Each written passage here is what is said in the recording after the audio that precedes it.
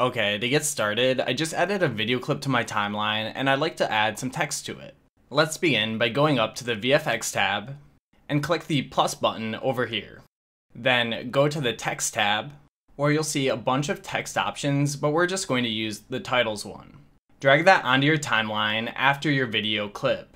Doing this will create a new FX clip above your V1 track. If your title's too long like mine, position the playhead to where you want to trim your clip and press the C key on your keyboard to make a cut.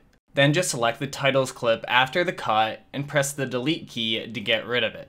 To further adjust the title's duration, you can drag either end of the titles clip like you would any other clip.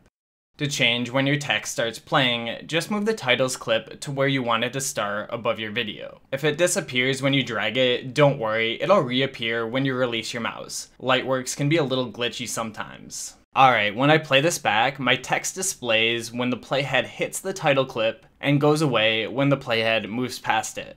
Now, to edit your text, first make sure the playhead is positioned over the titles clip to bring up this titles panel.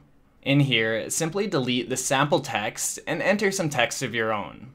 To reposition the text in the frame, I find it easiest to just drag it around in the preview with the mouse. But keep in mind there's also positioning options in the titles panel if you're trying to be super precise. Another tab is the font tab. In here you can change the size and a bunch of other formatting options of your text. Over in the face tab, you can change the font's color by clicking the color picker box and selecting a color. There's also tabs for giving your text a shadow or an outline, but I'll leave those alone for now. Instead, let's take a look at the effects tab. In here, you're able to fade in and fade out your text by using these drop-downs. By selecting the fades, you're able to adjust the duration, but I'm fine with the default values. Okay, now when I play this back, I have some nice looking text that fades in and out. Alright, that's all from me, so thanks for watching and see you guys next time.